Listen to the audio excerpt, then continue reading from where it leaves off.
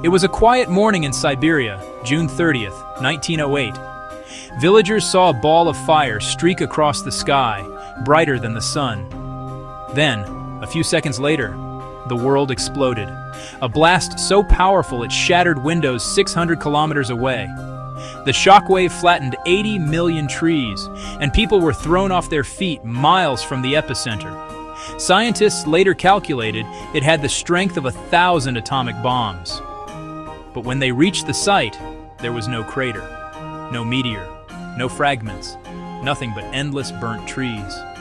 Trees directly under the explosion stood upright, bark stripped clean, suggesting the object detonated high above the ground. So what caused it? Some say a comet or asteroid vaporized in midair.